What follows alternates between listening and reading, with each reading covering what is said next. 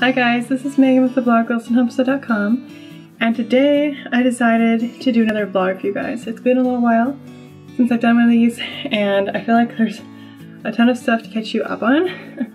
But this is a Saturday, Luke's home working. This morning he butchered a few chickens. I think he did about 5 roosters. He finished off the rest of the roosters that we raised this spring, so we have more meat in the freezer, which is really exciting. If you guys have seen my last video and follow us on Instagram, you know that I'm going through the GAPS diet with the kids and Luke's on the keto diet, so it's really nice to have that extra meat because we eat a lot of meat on these diets. So, and it's just nice that it's more sustainable. We have the ability to raise our own meat.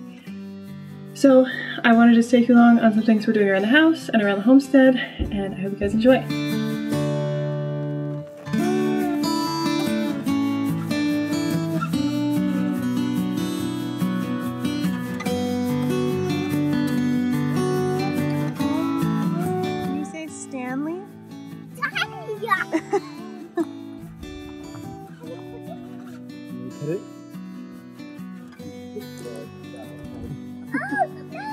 We're gonna put him in the chicken coop.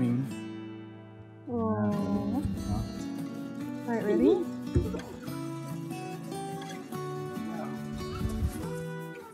It's okay, Stanley.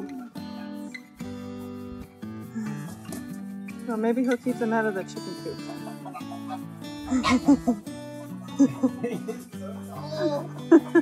Did they come at me, Joe? Stanley.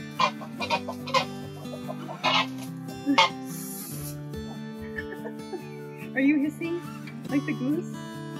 Can you say?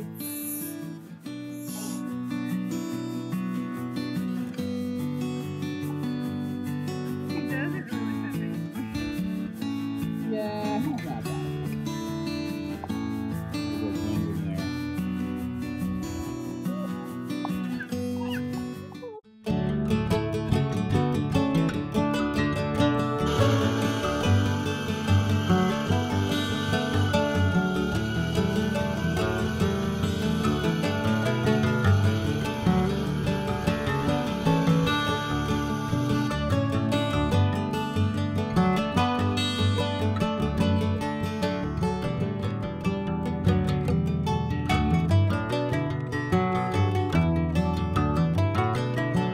We went and picked up a new oven and a new dishwasher yesterday. We found an oven for $120. It's a stainless steel one. It looks really nice, but it doesn't come with a cord, unfortunately, and the cord on our old one didn't work. So I've been about 24 hours without an oven now.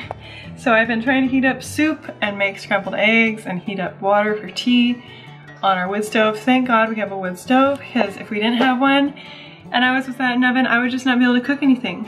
But it's so nice to have the wood stove for heat because you can still use it for cooking or whatever you need if you don't have your oven.